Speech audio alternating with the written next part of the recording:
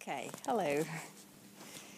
So the first question is, which is your first memory related to dance?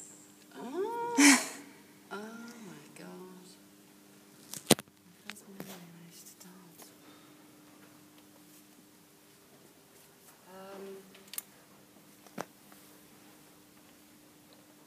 I think as a child, I remember at school we used to do this thing in the classroom, and they would think of it as a resting thing, where we would put our heads on the desk and they would play some music. And I used to always want to move to the music. And it felt really strange to be like this. So I would sort of imagine in my mind, and it would always be movement that I would see and conjure up when I would hear music. And it was very sort of classical things they were doing in class. But it was very, for me, it always instilled movement, and I just didn't enjoy sitting like this. And it was supposed to be a quiet time, and you close your eyes. Yeah, so I guess that was sort of wanting to move. And I used to do ballet as a little girl, tiny, and for me it wasn't particularly enjoyable. And then finally when I went to a bigger school, we did a lot of improvisation. We had dance classes. It was seen to be something very, very important at that time in education, which doesn't happen so much now. But movement and dance was very strong, and so improvisation, that's when I used to feel sort of at home. It was when I was improvising, yeah. So the second question is related to this one.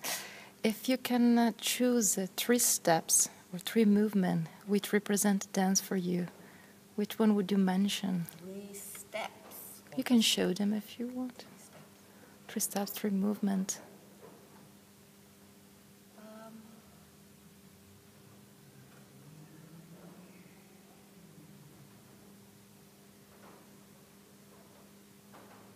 I guess it would be breath. So it would be breathing in and breathing out.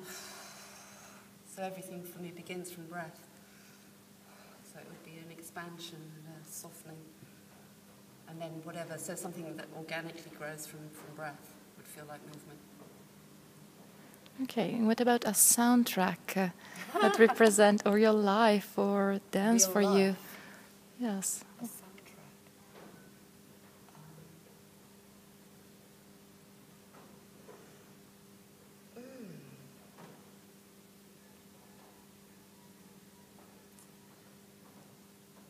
I guess I quite enjoy something that's looping, that's cyclical, that's rhythmic, that has, so maybe again it's related to the body, so like something that has a beat, that's like a heartbeat, and then something that's like a wave, that's a sense of coming in and pouring out.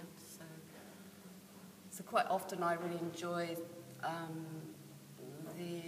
the work of somebody like Steve Reich or Philip Glass that has that sort of continuity, but that sort of wave sensation and a sort of rhythmic pulse.